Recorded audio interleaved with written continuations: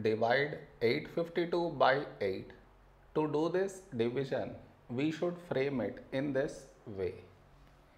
852 here and 8 here. This is your step 1. Next, here we have 8 and 8 here. When do we get 8 in 8 table? 8 ones 8. Now we should subtract. We get 0. After this, bring down the beside number. So 5 down. Now here we have 5 and here 8. 5 is smaller than 8. So we should bring down the second number.